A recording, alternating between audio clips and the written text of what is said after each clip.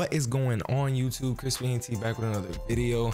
Today's video, I do have a Harley Quinn build that I have been using to completely dominate this end game by my dolly. I run the same exact build when I'm with teammates, but for some reason the co-op is somewhat bugged. Sometimes your shield harvest isn't registering, your bullets aren't registering, your burn isn't afflicting, you know what I'm saying? It's a mess. I've been choosing to take the solo play route. I have been going crazy. This Harley Quinn build will get you through a lot of these tiers. But real quick, listen, I know this is not the build that everybody is running. This isn't the max damage fire build, you know what I'm saying? But this is a build that I know is viable enough to continuously take you further in the end game without having to run the same thing everyone's running. And it's a different little play style to it, you know? You'll see in the breakdown, the melee piece I got kind of adds a little twist to it. Instead of just kind of running, jumping around with your minigun, setting everybody on fire. With all that being said, I don't want to take up too much of y'all time. Let's get straight into the video. All right, here we go. Here's the Harley Quinn build that I have been using to continuously push me higher and higher through these mastery levels. So right now we got the master pain machine. This motherfucker right here, boy,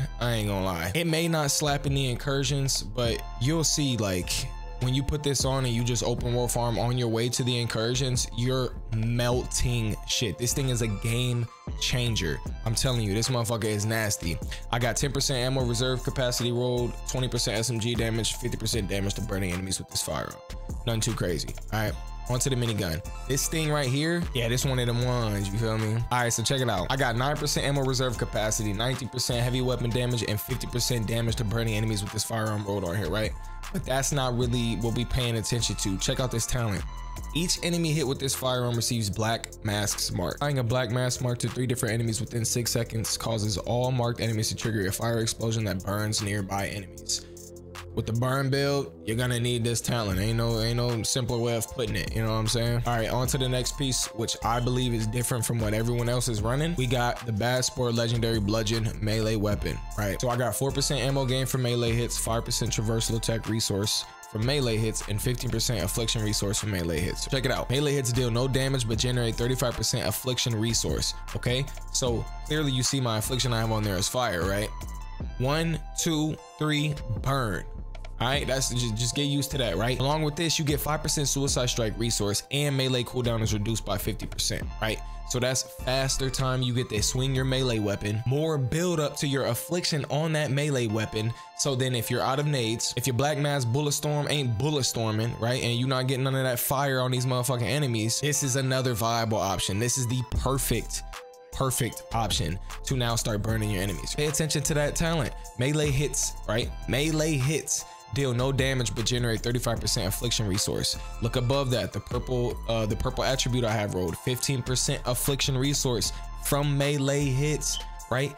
50% affliction resource I am gaining per melee hit, you know what I'm saying? But I won't lie, I think it's bugged. I do have to still hit 1, 2, 3 to build up a full bar of burn, but as you can see, 35 plus 15 is 50. It should be 1, 2. I'm not sure if my math is wrong. I'm not understanding the game, but yeah, it should be even better if that is a bug. So on top of that, already applying that burn, check out these nades, man. We got the LXE Rapid Disruption Legendary LexCorp grenade. So I got 17 explosion radius, 10% grenade drop chance, 49% grenade damage on burning enemies. Pretty simple, right? The talent though, increases grenade capacity to 10, but reduces grenade damage and radius by 60%.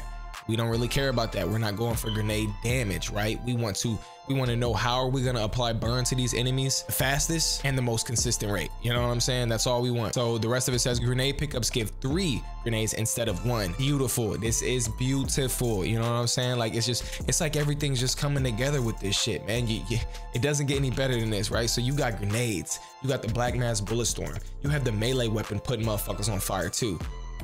Let them all burn in shit. I don't know, like, what, you feel me? All right, y'all, moving on over to the shield mod. We have the Master Heat Waves Molten Skin. I have Suicide Strike resource generation rolled on, damage reduction, and damage reduction from infused enemies. I will not lie. I think this attribute right here, the damage reduction from infused enemies, is a must. Because if you know, then you know. Them motherfucking brutes at the end of that damn, on the 3rd round of that damn incursion, constantly ground and pounding, that shit ain't annoying to y'all? I had to roll this shit on. I had to roll this on. So pay attention to this talent as well. Each enemy you burn that isn't already burning makes you invulnerable to damage for 2 seconds and returns 10% of damage received back to the attacker. Each additional enemy burn increases the duration by 2 seconds up to a maximum of 30 seconds. You got a better one? You got a better piece to put on? All right, I didn't think so. Check it out. Let's go to this traversal mod. This thing right here, this is what you call best in slot. You hear me? So check it out. We got 10% ammo gain from traversal attacks, 5% traversal attack resource from melee hits, and 50% more damage to enemies that are within 5 meters of you. Yeah, that's right. We doing that. So check this talent out. Each second spent standing still adds a stack of Steel Force Conduit. Each second spent moving removes a stack of Steel Force Conduit and adds a stack of Speed Force Exhaustion. A lot of people were confused about this, but if you read, you'll understand it. You know, just read a little bit deeper. Steel Force Conduit, right? This is what you get from standing still. Increases damage reduction by 5% per stack. These stack up to 10 times. So you're looking at 50% damage reduction standing still, okay? Let's say you're moving. Let's say you're not standing still, okay? That's cool. Speed Force Exhaustion, which is what you get when you're moving, increases damage done by 50% per stack. Do the math. 50%, 10 stacks, 500% damage when you're moving, 50% damage reduction when you're standing still. I don't know how y'all math is mathing, but if I stand still when a brute coming to ground and pound me, is that not 99.6% damage reduction? I mean, damage reduction overall, an additional 49.6% damage reduction from infused enemies. Wouldn't it make attacks from those infused enemies 99.6? Am I tweaking? Moving on to the neck bomb mod. This is another thing that we have different. I currently do not have a better one to run. There is a more viable options, but I'm not going with that Hugo Strange specialization. That shit is capped. You can see I do have one right here, but I can't get down with this talent. After afflicting 5 enemies with the same affliction, you are now immune to damage from enemies afflicted by that affliction for 20 seconds. All right, so when am I ever really on fire though? You know, I ain't never really on fire in these incursions at all. So I'm kind of like, ain't no point to that. I think squeezing more damage in this mod slot would be a lot better, you know? So instead of that piece, I am running the HCI upgrade legendary neck bomb mod. I got 10% XP gain, 23% crit hit damage, and 49% damage to burning enemies. Pay attention to this talent. You deal 50% more damage to enemies that are below 50% health. With this burn being applied in these ticks, it's normally 1 or 2 ticks, their health bar is halfway gone. Guaranteed that last tick, because sometimes at 3 ticks, the burn goes away from me. Again, I don't know if this is a bug. I'm just doing what I can do for this build to make it apply to how the game is being played currently. So normally after that second tick, that third tick always gets them out of there. And moving on to the last piece, once again, what do we call this, ladies and gentlemen? Best in slot. Oh my God, Jinx's unlucky coin. This is the notorious villain piece from Jinx. We got 37% pickup radius, 10% grenade drop chance, 10 nades. Yeah, stop playing on me. And then we got 50% damage to burning enemies. Check this talent out. You gain 750% increased damage to a specific affliction for 20 seconds, right? This effect rotates through the available afflictions in the following order.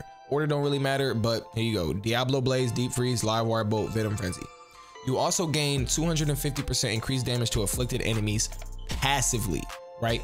At all times. 3 afflictions that are being applied to enemies wherever, whatever it may be, I'm doing 250% damage, right? Whichever affliction I'm currently on in the rotation, add 750 to that. You feel me? Add 750 to whatever you have already on your build. So let's say I got 200% damage to burning on my build. Let's say it rotates on a Diablo Blaze. My damage is now 950% to burning enemies. Check this out. Let's say you have everything spec'd into damage to burning enemies. What's that say right there? I am currently doing 469% damage to burning enemies. When the rotation hits Diablo Blaze, add 750 to that. Ding, ding, ding. Ladies and gentlemen, we have a winner. Look at us. Oh yeah, real quick before I forget, can't forget about the Bane Infamy set bonus, right? We got the tier 3 Bane's Fury. So 1 piece bonus is you deal 4% more damage to an enemy for each 1% of their health that is missing. That's just more damage stacked on top of all this burn that's being applied to these enemies. So if my minigun's out of ammo, I have a viable piece, you know what I'm saying, to deal that damage to enemies. All right, so that just about wraps it up for this build explanation. I did attach some gameplay at the end of this, so you can choose to watch it if you wish. It was a mastery level 68 incursion run, so you can see that it does work in these higher tier mastery ranks. All right, that's it for me. I hope you guys have a blessed 2024. I wish you nothing but peace and love. It's krispyENT, and I'm up out of here. free.